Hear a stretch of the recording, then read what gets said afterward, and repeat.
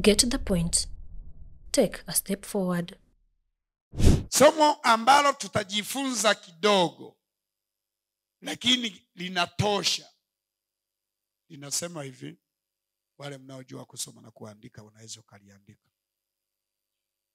Ni somo linalosema sherehe ya Mungu na ya mwana kondoo. Sherehe ya Mungu na ya mwana nani? Ya mwana kondoo. Sherehe ya Mungu na ya mwana kondoo. Wewe utahudhuria ya nani? Sherehe ngapi nimesema? Nimesema kwa idadi zimefika ngapi? Sherehe ngapi? Kuna sherehe 2. Na hili ndio nataka nilionyeshe tu kwa muda mfupi. Ndani ya Biblia kumeandikwa sherehe ngapi? 2. Ndani ya hiyo Biblia ulionayo hiyo kumeandikwa sherehe 2. Sherehe ya kwanza ambayo binadamu atakutana nayo ni sherehe ya Mungu. Na sherehe ya pili ni ya mwana kondoo. Sasa swali linaulizwa. Ninaulizwa mimi, unaulizwa wewe. Utahudhuria ya nani?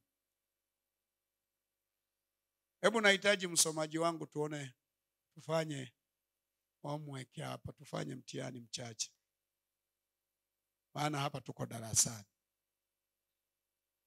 Wala ambao wanasema mimi nitahudhuria sherehe ya Mungu, lazima ueleweke. Usiweko tu darasani ukaonekana kama si mwanafunzi. Kuwa darasani lakini kaa kama mwanafunzi, onekana kama mwanafunzi, fanya mambo yako yote kama mwanafunzi.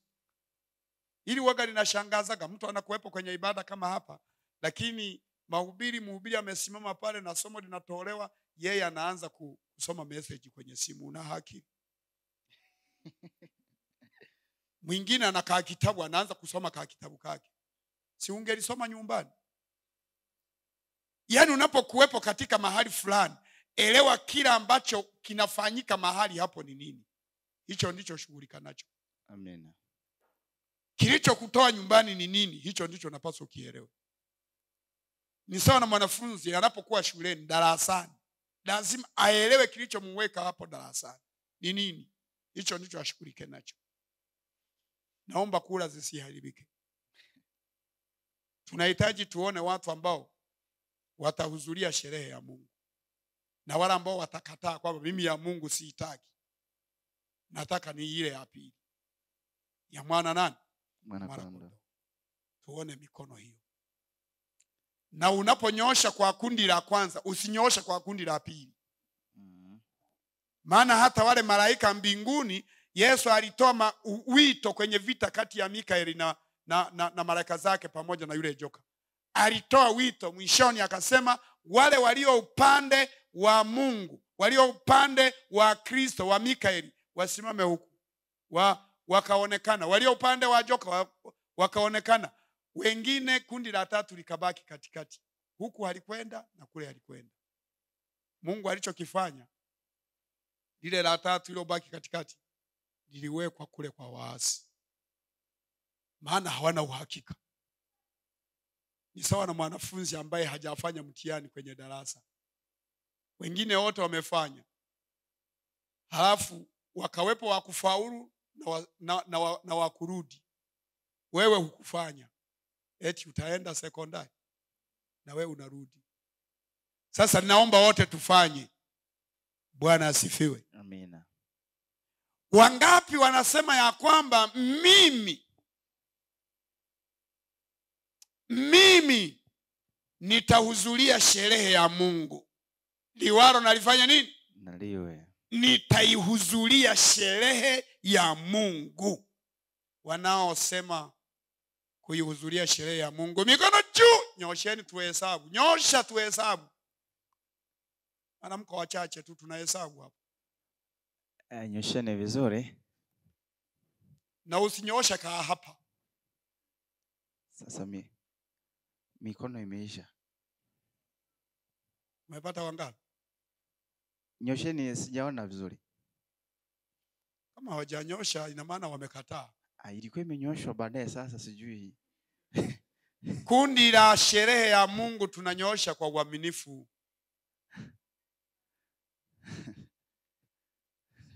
Umepata wangapi? Moja. Hai. Mmoja tu aliyekubali kuwa kwenye sherehe ya Mungu. Naomba kura zisiharibike. Tutahesabiana watu tuliomo humu. Darasa limeshaanza.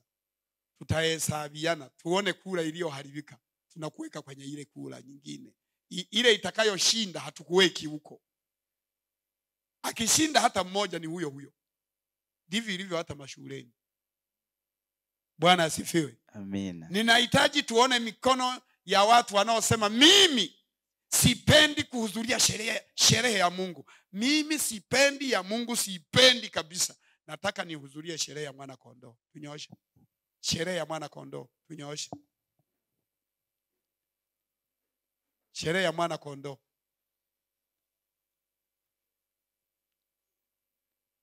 Uh, 17. 17. Mimi wa 18. Haya.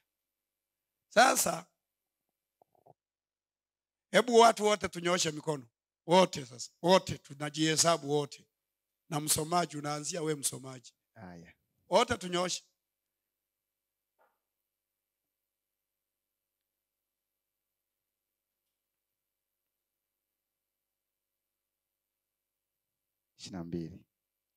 Haya. 22. Tuliopiga kura ni watu 19. 19. Kura ngapi zimeharibika?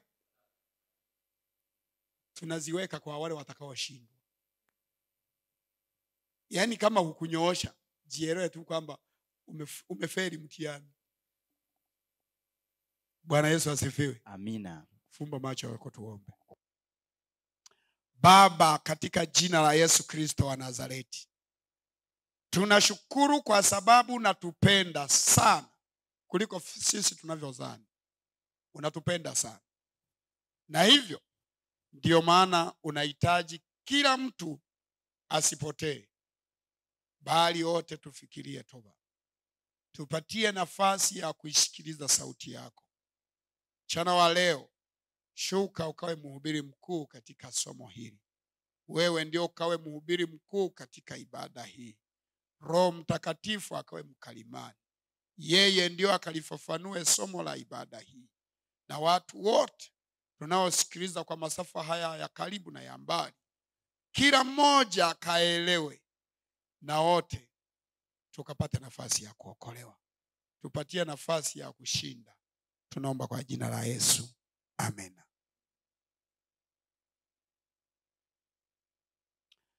Naomba usikilize hivi kwamba sherehe mbili ndani ya Biblia, sherehe ya kwanza ni ya Mungu. Bwana asifiwe. Amina. Sherehe ya kwanza ni ya nani? Ya Mungu. Na sherehe ya pili ni ya mwana kondoo. Hizi sherehe zitafanyika wakati gani, mwaka gani na siku gani? Maana yake tarehe ngapi? Maana mtu anapoalikwa kwa harusi ya fulani, kwa sherehe ya fulani, kwa sherehe ya namna gani, lazima aandikiwe kadi ambayo ina mwaka, ina mwezi, ina nini kingine, ina tarehe. Hivi mnanielewa? Sasa nahitaji leo tujue sherehe ya Mungu itakuwa tarehe ngapi, sherehe ya mwana kondoo itakuwa tarehe ngapi, ili wale tuliochagua tuzijue tarehe na baadaye tuhudhurie. Bwana Yesu asifiwe. Amina. Nisikilize. Kipindi Yesu anaenda mbinguni alisema maneno haya. Hebu yasikilize. Siku hii Yesu anahitaji kwenda sasa. Maagano ya yeye na wanafunzi. 14 Yohana fungu la kwanza aliwaambia hivi. Yohana 14 mstari wa kwanza maandiko yanasema. Msifadhaike mioyoni mwenu. Yesu akaanza kuongea na wanafunzi akawaambia, jamani, msifadhaike mioyoni mwenu. Msifadhaike mioyoni mwenu. Ikiwa mmemwamini Mungu, mnamwamini Mungu, basi niaminini na mimi. Maana nyumbani mwa baba yangu kuna makao mengi. La sivyo ningeliwaambia. Kama sivyo ningaliwaambia. Maana naenda kuandalia mahali. Basi mimi nikienda na kuandalia mahali, nitakuja tena niwakaribishe kwangu. Naomba hiyo isikize vizuri. Mimi nikienda na kuandalia mahali. Anayesema huyo ni nani jamani? Yesu. Anawaambia wanafunzi, mimi nikienda na kuandalia mahali, nitakuja tena. Kati ya ahadi ambazo ninazizingatia sana ni hiyo katika imani yangu. Kati ya ahadi zingine zote, kuna ahadi nyingi ndani ya Biblia, lakini kati ya ahadi ambayo ninaizingatia sana, hata zingine zinikose, lakini nisikoswe ahadi hii ya kuja kwa Yesu mara ya ngapi? Ya pili. Anasema, na mimi nikienda na kuandalia mahali, nitakuja tena. Niwafanyeje? Nitakuja tena niwakaribishe kwangu. Ili nilipo mimi na nyinyi nanyi muwepo. Bwana Yesu asifiwe. Amina. Anasema nitakuja tena niwakaribishe wapi? Kwangu.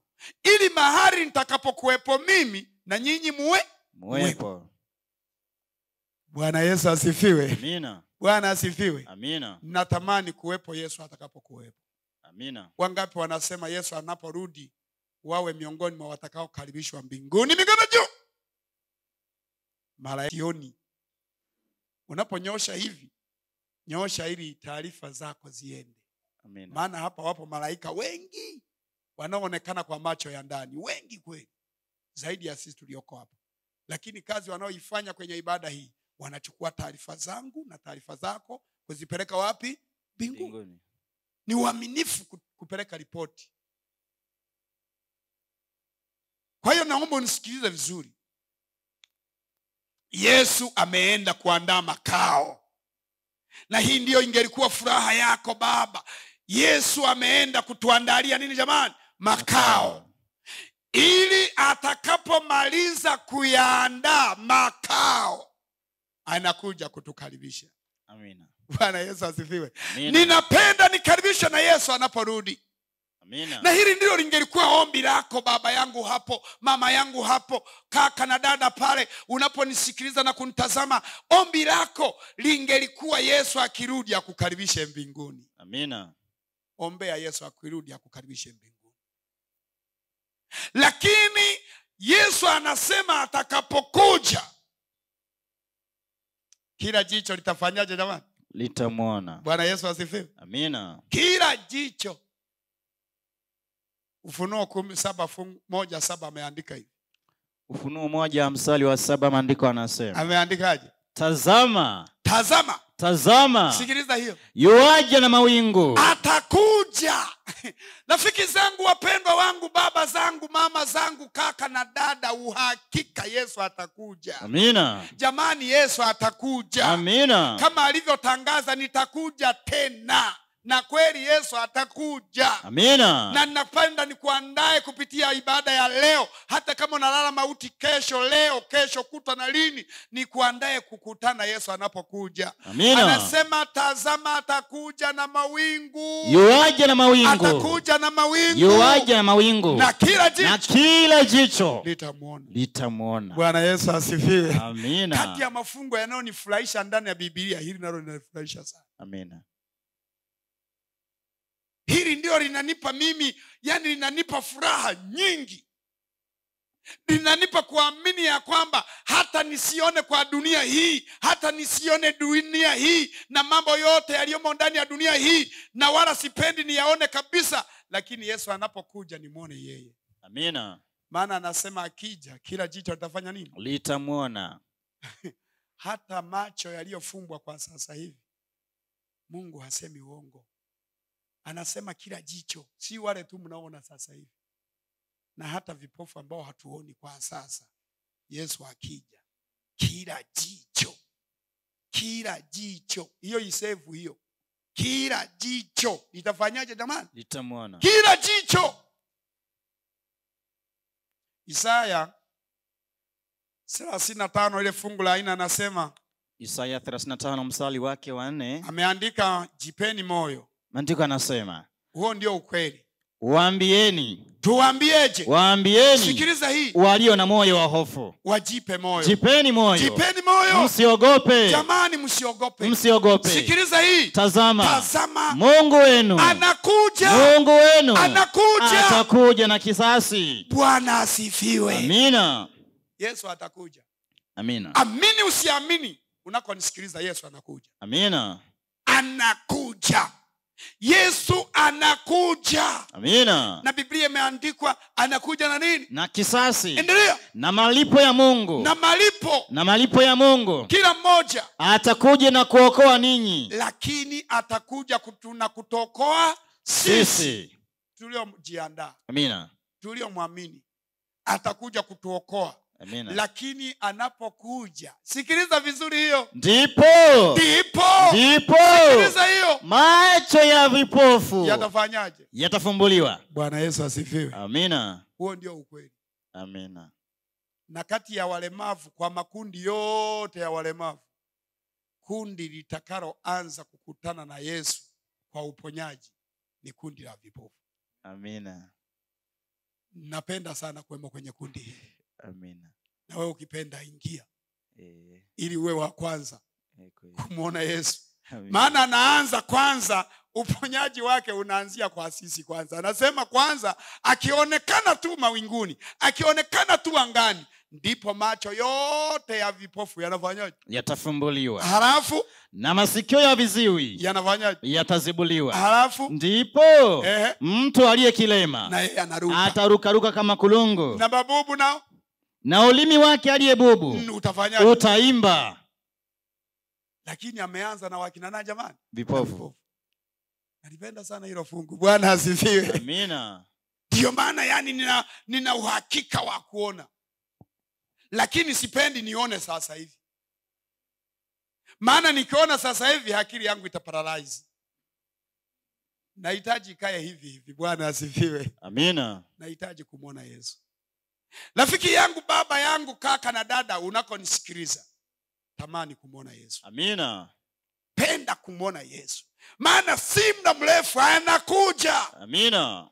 Atakuja. Amina. Na atakuja na mawingu ya wapi? Ya mbinguni. Na kila jicho litafanyaje? Litamwona. Jiandae kukutana na Yesu. Amina. Kabisa. Na hicho ndicho kimetuleta hapa. Tumekuja kuandaa watu wote wa Bereko, Kondoo hapa Dodoma, wajiandae kukutana nani? Na Yesu. Si muda mrefu anakuja. Lakini atakapokuja, atakuja kwa design hii. Na hilo ndio somo la leo. Atakuja kwa design hii. 24 Mathayo fungu la 30. Mathayo 24 fungu la 30. Bwana Mungu anasema. Ndipo itakapoonekana ishara yake mwana wa Adamu. Itakapoonekana ishara ya mwana wa Adamu. Yake mwana wa Adamu mbinguni. Mwana wa Adamu. Ndipo mataifa yote. Ndipo mataifa mangapi? Mataifa yote. Mataifa yote. Mataifa yote. Makabila yote. Ya ulimwengu. Ulimwengu wote. Watakapoomboleza. Watakapoomboleza. Nao. Maana watamuona mwana wa Adamu. Watamuona mwana wa nani? Wa Adamu. Akija juu ya mawingu ya mbinguni. Akija juu ya mawingu ya wapi? Ya mbinguni. Ya mbinguni. Pamoja na nguvu na utukufu mwingi. Atakuja na nguvu na utukufu mngapi? Mwingi. Maana atakuwa na utukufu wa kwake, na utukufu wa malaika, na utukufu wa baba yake. Ni mchache huo? Mwingi. Malaika maelfu yasiyohesabika yamemzunguka. Yesu atakuja kwetu kama bwana harusi. Bwana asifiwe. Amina. Atakuja kama bwana harusi, na sisi tutampokea kama mabibi harusi. Jiandae kuwa bibi harusi. Amina. Na tangu sasa unaandaliwa kwa ajili ya kukutana na Mwokozi wako. Amina. Kwa ajili ya kukutana na Bwana wako. Yesu anakuja na washenga. Na mashenga wake Kristo watakuwa ni malaika watakatifu.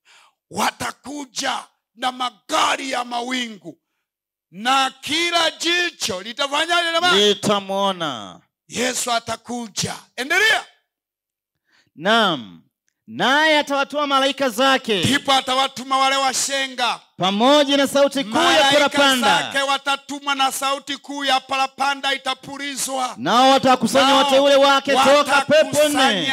Malaika watafanya kazi ya kuwakusanya watakusanya wateule wake wote toka pepo zote za nini? Za ulimwengu. Toka pepo nne. Watakusanywa kutoka kila kona, kutoka kila taifa, kutoka kila kabila, kutoka kila ukoo, kutoka kila familia. Pepo zote za dunia, pande zote za ulimwengu watakusanywa. Toka mwisho huu wa mbingu. Toka mwisho huu wa mbingu. Mpaka mwisho huu. Hata mwisho huu. Watakusanywa siku hiyo. Amina. Bwana Yesu asifiwe. Amina. Watakusanywa. Lakini Yesu anapokuja lazima kupatikane makundi mangapi jamani? Mawili. Na hilo ndilo somo ambapo linaishia. Ile Yesu anaonekana katika mawingu ya mbinguni, akija kwa utukufu mwingi, kwa utukufu wa kwake, kwa utukufu wa malaika, kwa utukufu wa Baba yake. Ndipo ulimwengu wote, mataifa yote, makabila yote yatakapoomboleza. Na kwa utukufu huo ndipo wazambi wote watakimbia uso wa Yesu. Hawataustahimili utukufu wa nani jamani? Wa Mungu. Kundi la kwanza litakuwa ni kundi la wenye dhambi, ambalo litaukimbia uso wa Kristo, litaukimbia utukufu wa Mungu. Lakini kundi namba 2 ni kundi la watakatifu waliojiandaa kukutana na Kristo. Wewe utakuwa kundi gani? Kundi la pili litakuwa ni kundi la watakatifu walioshinda kwenye ulimwengu huu, walioshinda dhambi, walioshinda majaribu, walioshinda changamoto. Ni kundi la ngapi hilo jamani? Kundi la pili. Wewe utakuwa kundi gani? Nisikilize. Hili kundi namba 1 ni kundi ambalo litamuombolezea Kristo badala ya kumfurahia. Lakini kundi namba 2 litamfurahia. Ndipo kundi hili la kwanza la wenye dhambi, hili baada ya Kristo kuonekana katika mawingu ya mbinguni kwa utukufu mwingi, ndipo litakimbia kukimbia uso wa Kristo. Litakimbilia milima, litakimbilia miti na bahari, litakimbilia milima likiambia milima mtuangukieni na kutustiri na uso wa mwana kondoo. Lakini washindi wataustahimili uso wa mwana nani jamani? Mwana kondoo. Wale mliochagua kuhudhuria sherehe ya mwana kondoo mumefaulu. Amina. Bwana Yesu asifiwe. Amina. Maana mzambi hawezi akaisherekea sherehe ya mwana kondoo, hawezi akaihudhuria sherehe ya mwana kondoo, maana yeye ataikimbia sherehe ya mwana kondoo. Atakapomwona mwana kondoo akija, kumbuka mwana kondoo ni Yesu. Atakapokuwa akimwona mwana kondoo akija kwa mawingu ya mbinguni kwa utukufu mwingi, mzambi atakimbia. Na kama atakimbia, atakuwepo kwenye sherehe? Hawezi. 6 Ufunuo fungu la 12 anasema kunatokea tetemeko. Ameandika hivi. Ufunuo 6 fungu la 12 maandiko anasema. Ameandika hivi. Nami nikaona. Ndipo nikaona. Alipoifungua ule muhuri wa 6. Alikuwa tetemeko kuu la nchi. Tetemeko kubwa sana la nchi. Jua likawa jeusi kama gunia la singa. Jua likageuka likawa jeusi kama gunia la singa. Mwezi wote kama damu. Ukageuka kuwa kama damu. Na nyota zikaanguka juu ya nchi kama vile mtini upukutishavyo mapoza yake. Kama mtini upukutishavyo nini? Mapoza yake. Endelea. Utisapo na upepo mwingi. Endelea wewe. Mbingu zikaondolewa kama ukurasa wa zikakunjwa. uliokunjwa. Na kila mlima na kisiwa kikahamishwa kutoka mahali pake. Endelea. Na wafalme wa dunia, ndipo wafalme wa dunia, na wakuu, na majemadari, na matajiri, na wenye nguvu, na kila mtumwa, na muungwana, wakajificha, wakakimbilia milima, wakajificha katika pango, na chini ya miamba ya milima, wakiambia milima na miamba, wewe miamba, tuangukieni, tusitirini mbele za uso wake yeye aketie juu ya kiti cha enzi. Tusitirini mbele ya kiti chake yeye anayeketi juu ya kiti cha enzi. Na hasira ya mwana kondoo. Na hasira ya nani? Ya mwana kondoo. Yani Yesu anakuja kwao, wanamkimbia. Kundi la kwanza, baba yangu, mama, kaka, dada, pale unaponisikia, litamkimbia Yesu. Lakini kundi la pili litamkimbilia Yesu. Elewa Kiswahili nilichotumia hapa. Kundi la kwanza litamkimbia Yesu, lakini kundi la pili litamkimbilia Yesu. Bwana Yesu asifiwe. Ninakuombea hapo unaponisikiliza hapo, jisajili leo kwenye kundi la pili. Amina. Haijalishi ulinyosha kwa grupu namba 1, ulifeli, renew. Amina. Rudia, bado unayo nafasi.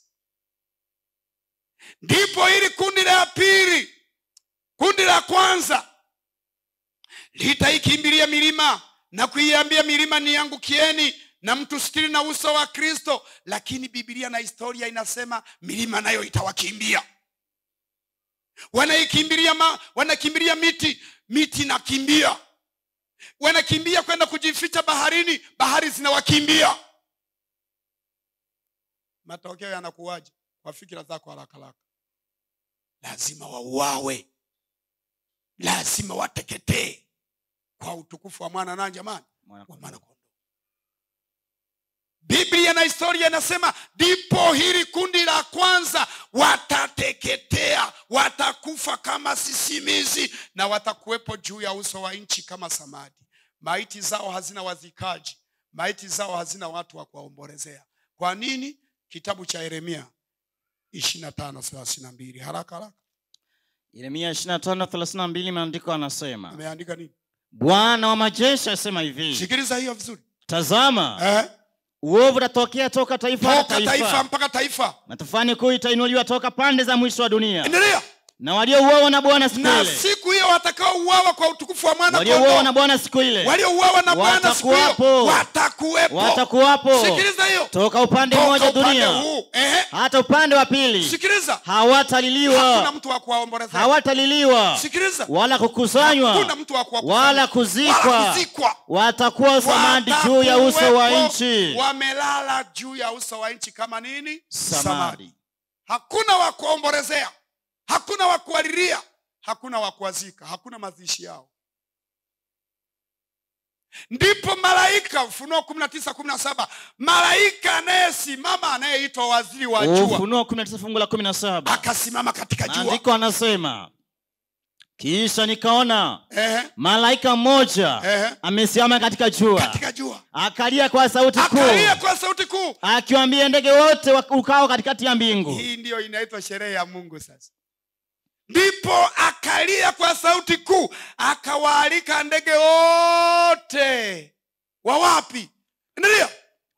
Akiwaambia ndege wote warukao katikati ya mbingu. Wote wa mbinguni. Njoni sasa. Njoni. Mkutane kwa karamu ya Mungu iliyo kuu. Mkutane kwenye sherehe ya Mungu iliyo kuu. Hiyo ndio sherehe ya Mungu. Mizoga ya wenye dhambi, njoni mure sasa. Ndege wakakutanishwa kwenye hiyo mizoga. Njoni, soma wewe. Mpate kula nyama ya wafalme. Ili mule nyama za wafalme. Na nyama ya majemadari. Nyama za majemadari. Na nyama ya watu hodari. Hodari kutenda dhambi. Na nyama ya watu hodari. Endelea. Na nyama ya farasi. Endelea. Na ya watu wapandao. Endelea. Na nyama ya watu wote. Endelea. Waungwana kwa watumwa. Endelea. Wadogo kwa wakubwa. Wote wazambi wote wanazikwa kwenye matumbo ya ndege.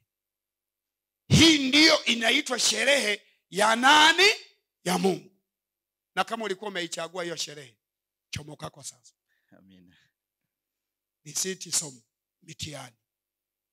Kwa somo hili tu Naomba uchomoke. Nafasi bado ipo sasa baba. Bado ipo mama nafasi. Kaka hapo, kaka pale, dada pale. Ninaomba unisikilize. Bado nafasi ipo. Na kama ni kweli kabisa ulikuwa kwenye kundi la kwanza, unayo nafasi ya kurudi kundi la ngapi? La pili. Popote unaponisikiliza.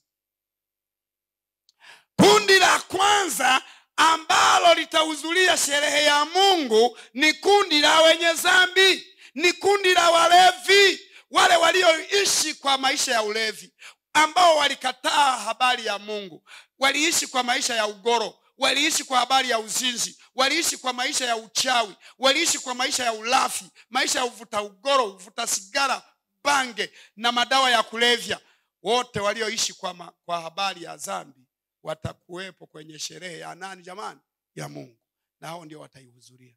Lakini wale waliofanya mazuri katika kile kitabu cha Ufunuo ameandika hivi, ile tulioisoma ile 22:14 iliyosomwa na Esther, iliandikwa hivi. Ufunuo 22 fungu lake la 14. Hebu isikilize. Maandiko yanasema. Iliandikwa hivi. Maandiko yanasema. Heri sasa. Heri sasa. Wazifua nguo zao. Wanaozifua nguo zao. Heri wanaofanya maandalizi kuanzia sasa. Bwana Yesu asifiwe. Amina. Nguo zinazozungumzwa pale ni tabia. Heri wanaokubali kufua nguo zao, wanaokubali kubadilisha mavazi, wanaokubali kufua nguo, kufanya maandalizi. Endelea. Heri wazifua nguo zao. Endelea. Wawe na amri. Ili wawe na amri. Wawe na amri. Endelea. Kuendea huo mji wa uzima. Kuendea huo mji wa nini? Wa uzima. Wa uzima. Na kuingia mjini kwa milango yake. Na kuingia mjini kwa milango yake. Huko nje. Lakini watakaobaki huko nje. Huko nje. Huko nje. Wako mbwa. Huko ndiko kutakuweko na mbwa. Na wachawi. Na wachawi. Na wazinzi. Na wauaji. Na hao waabudu sanamu. Wote wanaoabudu masanamu. Na kila mtu apendaye uongo na kufanya. Wanaopenda uongo. Hao ndio watahudhuria kwenye sherehe ya nani jamani? Ya Mungu. Ila sisi tuliofua nguo, maana yake tuliokubali kutubu na kufua nguo kwa damu ya Kristo, tutasimama mbele ya mwana kondoo. Amina. Tutasimama kwenye sherehe ya mwana kondoo. Amina. Ukweli rafiki zangu wapendwa, watu wa Bereko, Kondoa, Dodoma, kokote mnakonisikiliza, Tanzania na kila nchi zote mnakonitazama na kunisikiliza, ninawaalika mchana wa leo tufue nguo zetu. Amina. Kubali baba kufua nguo. Hauwezi ukaingia kwenye sherehe bila kufua. Ikiwa kama sherehe za wanadamu tunaandaa nguo, tunafua, tunapiga pasi, sherehe ya mwana kondoo inapaswa iandaliwe, ujiandae zaidi ya hapo. Naomba ukubali kutakaswa kwa neno. Amina. Fua nguo zako baba, fua nguo mama, fua nguo kaka na dada. Biblia inasema ukawatakase kwa ile kweli. Na neno lako ndio kweli. Kubali kuzifua nguo. Maana Ufunuo ameandika hivi, namalizia tu na Ufunuo 5:3 fungu la 5, fungu la 4 na 5 ameandika hivi, hebu sikiliza. Ufunuo sura ya 5. 3, 4, 5 ameandika, soma. Ameandika hivi. Ufunuo 5 fungu la 3 maandiko yanasema. Wala hapakuwa na mtu mbinguni. Ufunuo 3 fungu la 4. Ufunuo 3 fungu la 4 maandiko amesema, endelea. Maandiko yanasema. Lakini unayo majina machache katika sardi. Kuna majina machache katika sardi. Watu wasioyatia mavazi yao uchafu. Watu ambao hawakuyatia mavazi yao nini? Uchafu. Hawakuyatia mavazi ambayo hayajatiwa nini? Uchafu. Wapo wachache, na mpaka dakika inavyoongea hapa kuna wachache katika kondoa hii ambao watakubali kuzifua nguo zao. Amina. Kwa mahubiri haya ya wiki mbili usifikiri atatoka bure. Kuna wachache wataliamini jina la Yesu. Amina. Watu watakuja kubatizwa. Amina. Isiwe leo wala kesho, lakini watakuja. Amina. Mungu anamtia moyo, anamwambia mhubiri wa siku zile, anamwambia usiache kuhubiri. Wapo. Rudia hiyo fungu la 4 ameandika hivi. Lakini ameandika unayo majina machache katika sardi. Kuna majina machache wachache katika kipindi hiki cha Sardi. Watu wasiotia mavazi yao uchafu. Hakutia mavazi yao uchafu. Na hao watakwenda pamoja nami. Watakwenda pamoja na mwana kondoo. Hali wamevaa mavazi meupe. Kipindi wamevaa mavazi nini? Meupe. Wataenda kwa kuwa wamestahili. Wataingia katika ukumbi na katika sherehe ya mwana kondoo, maana wamevaa mavazi nini? Meupe. Bwana Yesu asifiwe. Amina. Ninakualika uvae vazi jeupe. Amina. Fua vazi lako, fua nguo zako ili yawe meupe, na baadaye uingie kwenye sherehe ya nani? Ya mwana kondoo. Fungu la mwisho, Ufunuo 19 fungu la 6. Hilo ndilo fungu la mwisho. Ufunuo 19 fungu la 6. Ameandika hivi. Bwana Mungu anasema, nikasikia sauti kama sauti ya makutano mengi. Kama sauti ya makutano mengi. Na kama sauti ya maji mengi. Ni washindi. Na kama sauti ya radi yenye nguvu. Hawa ndio watu washindi, walioshinda na watakaosimama mbele ya uso wa mwana kondoo. Endelea. Ikisema, itasemaje? Haleluya. Haleluya. Haleluya. Ushindi umepatikana. Kwa kuwa Bwana Mungu wetu. Maana Bwana Mungu wetu. Bwana Mungu wetu. Amefanyaje? Mwenyezi. Sikia. Amemiliki. Sikiliza. Na tufurahi. Sasa wanatangazia na tufanye nini? Na tufurahi. Na tufurahi. Tukashangilie. Tukampe utukufu wake. Kwa kuwa harusi ya mwana kondoo. Harusi ya mwana kondoo imekuja. Bwana Yesu asifiwe. Amina. Harusi ya mwana kondoo imefanya nini? Imekuja. Hii ndio sherehe ya mwana kondoo. Washindi wanaimba, washindi wataimba, washindi watashangilia, wakisema sasa na tufurahi na tushangilie, maana harusi, sherehe ya mwana kondoo imefanyaje? Imekuja. Na tushangilie. Soma. Na mkeo amejiweka tayari. Naye amepewa kuvikwa kitani nzuri. Kuvikwa kitani nzuri. Vazi nzuri. Ing'arayo. Yenye kung'aa. Ing'arayo. Yenye kung'aa. Safi. Tena safi. Kwa maana sikiliza hiyo. Kitani nzuri hiyo. Yaani nguo nzuri hiyo tunayoizungumzia. Kitani nzuri hiyo. Vazi safi na jeupe tunaloliongelea. Ni matendo ya haki ya watakatifu. Bwana asifiwe. Amina. Ni matendo ya haki ya watu gani? Ya watakatifu. Na watakatifu ni wale wanaoshika amri 10 za nani? Za Mungu. Na imani ya nani? Ya Yesu. Watasimama mbele ya mwana kondoo. Amina. Ni matendo ya haki ya watakatifu. Unaposikia vazi jeupe, ni matendo ya haki ya watakatifu. Unaposikia vazi jeupe, fua nguo zako. Maana yake kubali kubadilisha tabia. Badilisha tabia. Maana vazi jeupe ni matendo ya haki ya watakatifu. Hawa ndio watasimama mbele ya uso wa mwana kondoo. Hawa ndio wataihudhuria sherehe ya mwana kondoo. Ombi langu na ombi lako, tusimame kuhudhuria sherehe ya mwana kondoo. Amina. Wangapi wanasema na mimi ninaomba Mungu anisaidie niwepo kwenye sherehe ya mwana kondoo? Mikono juu. Simameni. Amen. Haleluya. Haleluya. Amen. Haleluya. Amen. Amen. Amen. Haleluya. Amen. Haleluya. Amen. Haleluya. Amen. Bwana Yesu asifiwe. Amina. Tunahitaji kaimu mchungaji usogee hapa, na wale wanaosema na mimi nitakuwepo, Yesu nisaidie niwepo kwenye sherehe ya mwana kondoo, tusogee hapa tufanye maombi. Tukaribie, tupige tu hatua kuhama pale uliposimama. Piga hatua usogee mbele hapa ili mchungaji atuombee. Bwana awabariki. Bwana Yesu asifiwe. Basi naomba tuinamishe nyuso tupate kuomba.